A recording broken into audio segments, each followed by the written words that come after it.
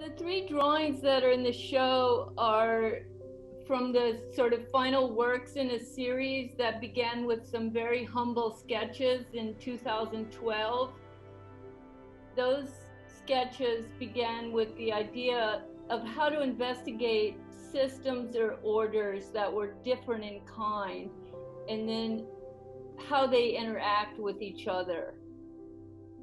So there's so many metaphors for that in contemporary life, but I really wanted to focus on what the terms of engagement were with different systems, like where they conditioned each other, where they would override or ignore each other, and see if I could evolve that into a vocabulary to base a group of large-scale abstract paintings on. So those two orders became a kind of metaphor for the binaries or the dualities that structure our life world. As I drew, I would just like watch for what emerged from my concentration. I developed that over about a 5-year period, and then the drawings that are in the show are from the last group I did in 2017. In Pharaoh, when I was working on the drawing, I saw this creature at the bottom of the drawing that looked like a scarab or a tarantula. At the same time, it was just a series of marks in oil pastel.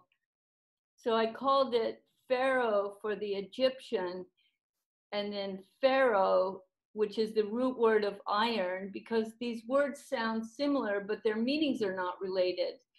So I considered that those two words bear the same kind of relation to one another as the markings do to any kind of image that one sees in them. It's there, but there's no equivalence.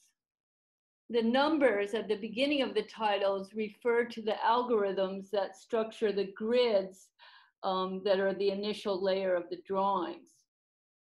Like laying out of these grids is a complex process that grounds all of my work. It occupies a kind of extreme logic within the whole project. In this order, there are only parallel and orthogonal lines, and the distance between the lines is based on an iteration of a harmonic progression. So that's what the algorithm is the harmonic progression. The intention is to create a complex space for reflection and meditation.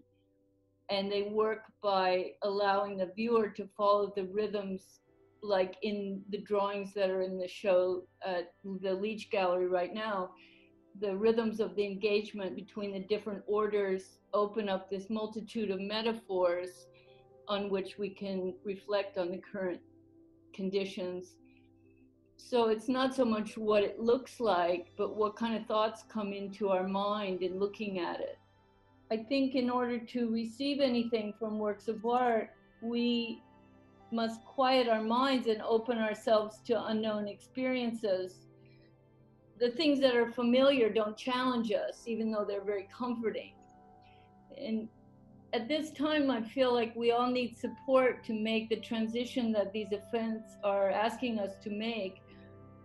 So the practice of quieting the mind and listening to the universe, which is what much of the work in this show will benefit from, really helps us to meet the unusual demands of our daily life.